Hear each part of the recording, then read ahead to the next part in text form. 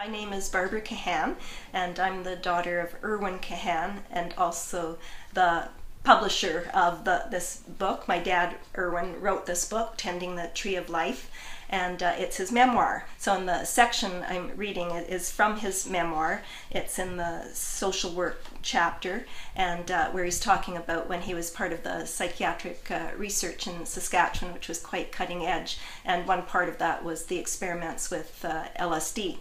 I'd take the LSD in a glass of water. I'd feel quite good at first, then I'd start feeling a little tense, then really tense. My throat and mouth felt dry. I felt that I couldn't walk. I found myself in these lovely scenes, changing colors, changing geometric patterns, and I felt a little annoyed at the people around me when they'd ask me questions.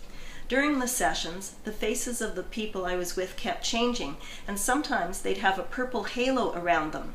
When I got angry with them, the halo went away. One time they asked me about the meaning of the saying, "A bird in the hand is worth two in the bush."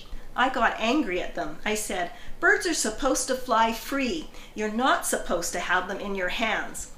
Another time they asked me the size of things, for example, a matchbox that they showed me.